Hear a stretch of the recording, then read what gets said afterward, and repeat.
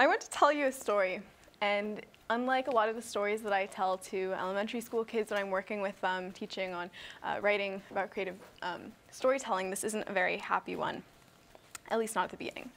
There was once a 12-year-old girl who cried for the most part every day. Screw it, sometimes she cried multiple times a day. And she hated admitting weakness, but when things got really bad, she would run to her mom with tears streaming down her face. Her dad said to her mom that maybe journaling would help, so soon she started writing. And every single page in that journal began with 4 words. I feel sad right now. Or I feel sad today. She became a 13-year-old girl who cried every day. And after less than 2 years, she had filled 2 journals. And that no good reason turned into reasons aplenty. Maybe she was sad because she knew that she was lucky, but no one seemed to understand that every gleaming opportunity was matched in equal parts by sacrifice. Maybe she was lonely because for every out-of-this-world experience, there was something she had missed, nothing to hold in common with her friends. The game Never Have I Ever was so easy for her. No wild waves, no Disneyland, no 9th grade boat dance, no Cholo, no AP art history field trip to the Portland Art Museum because she was out of town giving a speech. She doesn't even remember where, but she remembers seeing the pictures on Facebook.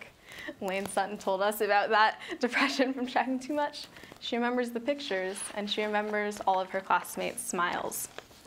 Maybe she was jealous of her older sister, who was oh so much prettier than her, had more friends, went to more parties, got asked to more dances. The older sister played 2 instruments with a finesse and grace that the younger sister had never known. That girl was me. This is me at 12, and you might recognize the photo if you've seen my TED Talk. That was in 2010, and me at 13. That was early in 2011, and I was receiving an award from the National Education Association's Foundation for outstanding service to public education. Yes, that's a mouthful. So I had TED, travel, interviews. Kids would sometimes run up to me after conferences saying, "You inspired me," which is crazy the first time it happens and never loses its craziness after that. By anyone's standards, I was on top of the world. I knew up here that I was on top of the world, so how could I feel like I was at the bottom of it? I bring this story up of all stories because most of us never bring stories like this up, and we should. We don't bring these stories up because we're scared, let's face it.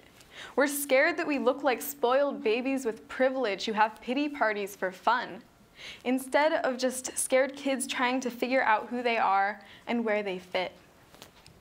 We don't bring stories like this up until we're adults who can laugh off the hormonal madness of teenagehood, because we can laugh at everything that happened when we were 12, 13, 14 years old through the fond lenses of nostalgia. We can laugh at how silly we were.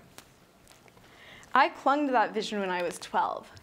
I fed off of the hope that someday I would be able to look at it, look back, and laugh it all off like it was one bad dream. My mantra was, "This too shall pass," and soon my goal in life became to make it out somewhere. As a kid, I learned about the cenotes of the Yucatan Peninsula, connections to vast networks of rivers underneath caves. And this image enchanted me because I saw myself within it. I love metaphors, and I felt like I was that diver, except I was trapped in a subterranean river instead of at the end with the light. The image is alternately terrifying and hopeful. Terrifying because these caves are vast, dark, and deep, but hopeful because some rivers are so long they wind their way out to sea. And TEDxRedmond fits at the strange crossroads, yes, crossroads, between grandeur and groundlessness, between hope and these hypocrisies of my life. Some days, I would have a meeting in the same room for the committee where I'd broken down in tears that day, and the committee members who gathered round in their wooden chairs as we passed around bags of Lay's chips and made jokes, they never knew that. And they also might not know how much they meant to me. Their big smiles, their bad jokes, their significantly worse attempts to sing. I'm looking at you, Julian. These were things that made me happy. Blame me, committee members, for calling too many meetings. I know that I did. And when people asked me why I was investing so much time and energy and sleepless nights in a conference that took place for one day in September, I realized I cared so much about TEDxRedmond because it wasn't just caring about TEDxRedmond, it was caring about myself. I was selfish. And it feels like such a relief to say that. Because, when I was 12, and those of you who knew me then know this, I was obsessed with the idea of true altruism, how you could give it all up so that other people could have it all. The people that are lionized in pop culture who make it on episodes of Dirty Jobs, or on a larger scale Gandhi or Mother Teresa, or any of the other people, the idols that we hold up. And these people are incredible. But it was only when I realized that sometimes the best passions are the ones that give back to you, that don't just take, that I also fully appreciated TEDxRedmond. You see, of all the things that TEDxRedmond has given me, one of the greatest was by far the most selfish. A month or two after the conference in 2011, I walked into the Redmond Library's YA section in classic Adora being casual wear. No, this is not it. It was a giant ugly sweater and green cargo pants inherited from Hattie Yang, committee member previously. Some of you have seen her perform.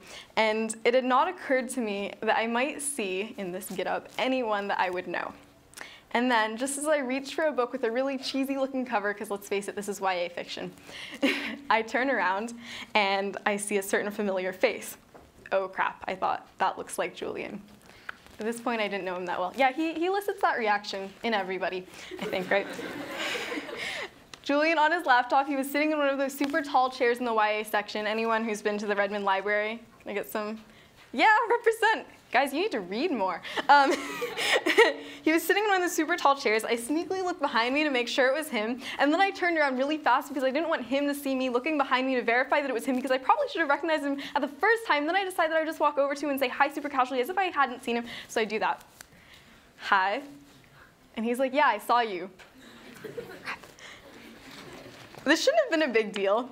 I said something ineffectually about TEDxRedmond and said see you, and I know that this generation is guilty of using the word awkward over much, but that moment was awkward. Sometime in the post-mortification reflection period that exists, I realized why it had bothered me so much.